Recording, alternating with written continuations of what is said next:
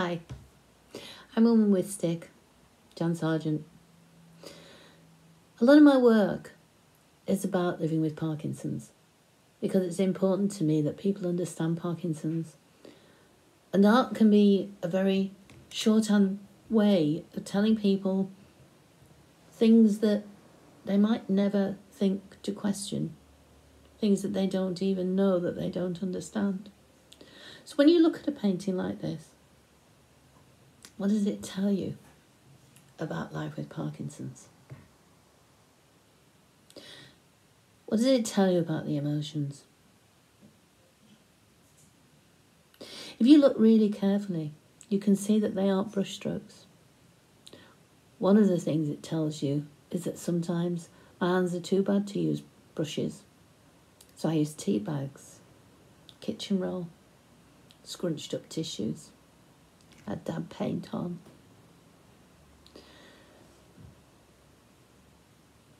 It shows you that sometimes perhaps with Parkinson's you're not quite sure who you are anymore.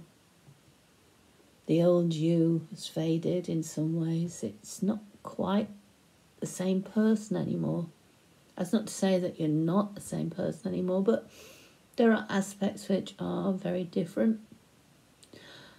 And sometimes I hear people with Parkinson's say that they've lost friends because of that, because some people can't cope with the changes that come with Parkinson's. More importantly, what doesn't this painting tell you about Parkinson's?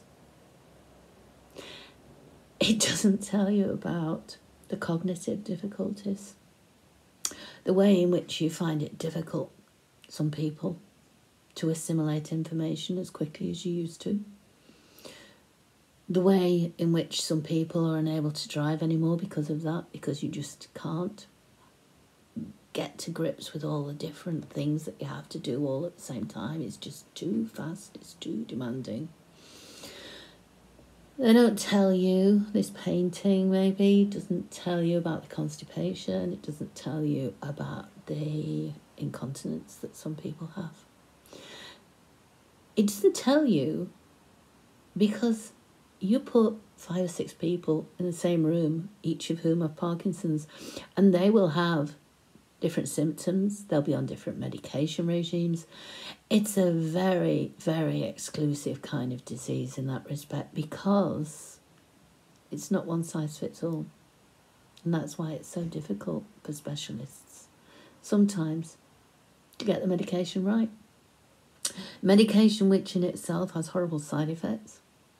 Medication that you know ultimately will cease to be as effective. We all know what the end result is for Parkinson's. The question is the journey that we take to get there.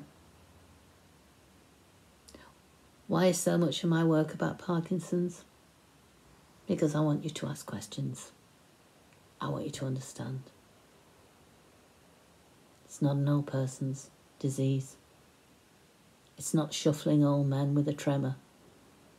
It can affect any age. It can take many different forms. And the only constants at the moment are that it's incurable, and it's progressive, and it's vicious, and it changes lives for the person diagnosed and the people who live with them.